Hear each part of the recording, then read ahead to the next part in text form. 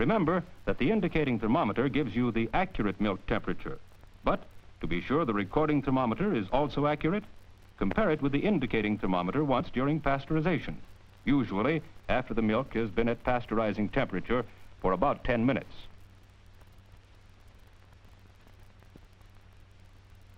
Write the indicating thermometer temperature on the recording chart as a permanent record. If there is a difference between the two readings, the recording thermometer should be adjusted before it is used again. Other important facts are entered on the chart.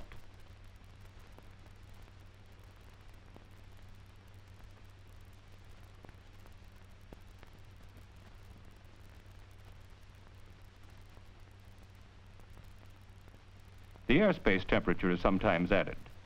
If anything unusual happens, such as a power failure, make a note of it on the back of the chart.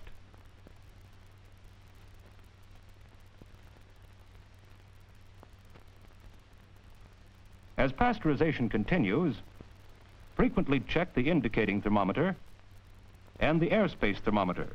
If they show the temperatures of the milk or airspace are too low or too high, adjust the steam valves to maintain correct temperatures.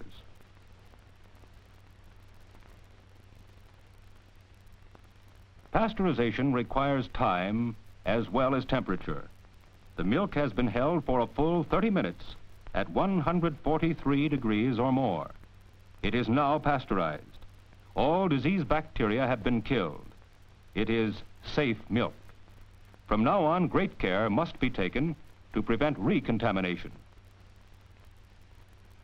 Turn off the steam to the jacket and to the airspace heater. Turn on the cold water to the jacket to start cooling the milk.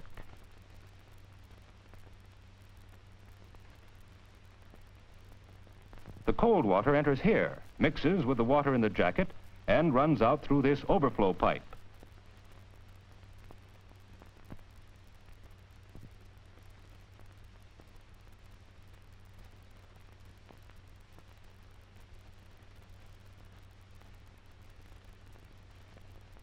Turn on the water jacket circulating pump and leave the agitator running. The recording thermometer chart records the prompt cooling of the milk in the vat. At the end of the 30-minute holding time, the pen arm drops as the temperature of the milk is lowered by the cold water in the jacket.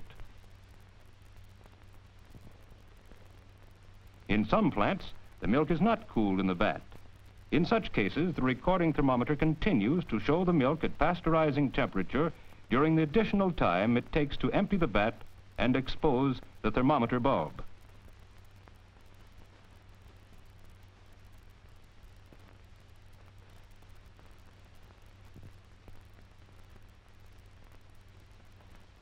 And the chart must show 30 minutes holding time plus the emptying time. But regardless of the cooling method used, the milk must be kept in the vat a full 30 minutes at least 143 degrees before the outlet valve is opened. When the milk has been cooled to about 120 degrees, about as low as cold water will cool it, open the outlet valve on the pasteurizer, adjust the valve in the line, and turn on the pump.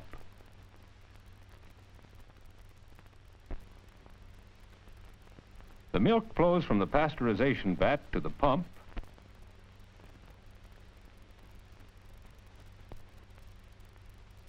through a flow control valve,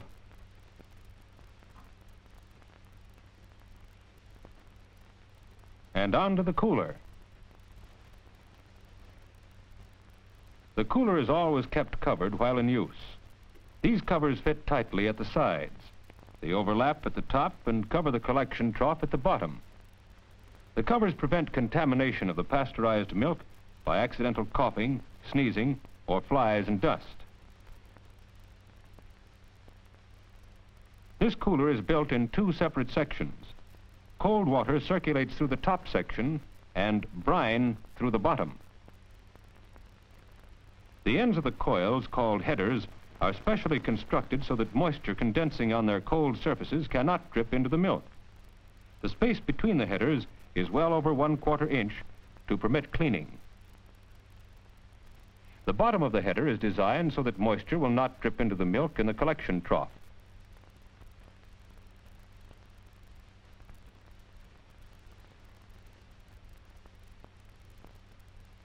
As the milk flows in a thin film over the cooler, it is chilled to well below 50 degrees. Prompt cooling is important because it prevents the growth of bacteria. Always keep the cooler covered while milk is being cooled.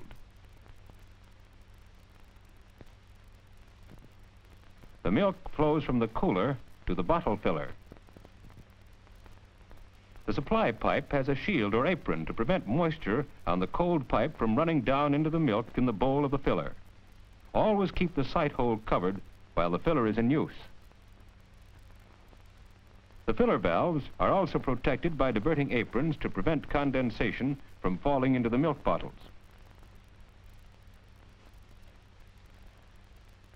Be sure your hands are clean before you handle bottles and caps. This wash basin is located conveniently in the pasteurization room and has hot and cold water, soap, and sanitary towels.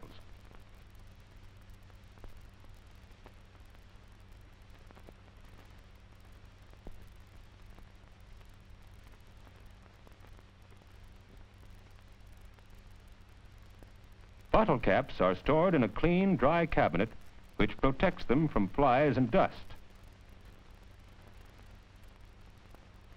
In loading the capper, trip it to discard the first cap. This cap has been exposed and may not be perfectly clean. Next, load the hooding machine.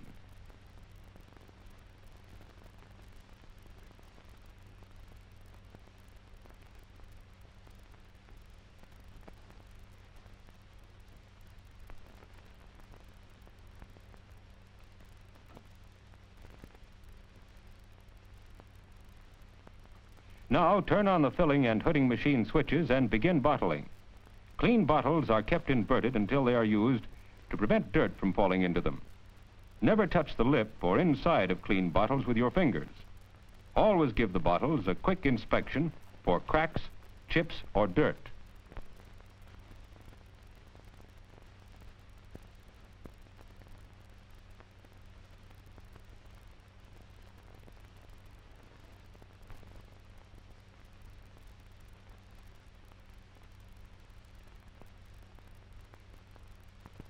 A mechanical capper makes it unnecessary to handle the caps by hand.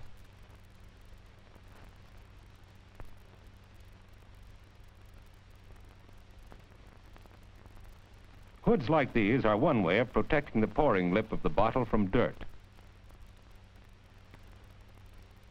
Inspect each bottle to be sure it is properly filled, capped, and that the bottle is not chipped or dirty. Reject bottles that are not completely filled or are imperfectly capped. Since you always contaminate the bottles when you remove the cap, pour the milk into a can for reprocessing.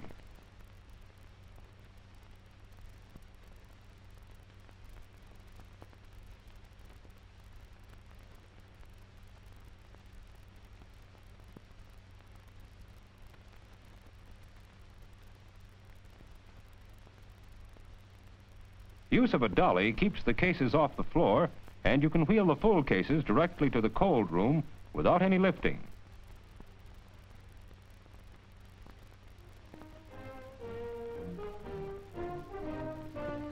The temperature of the milk must not be allowed to rise above 50 degrees at any time after pasteurization if the growth of bacteria is to be prevented.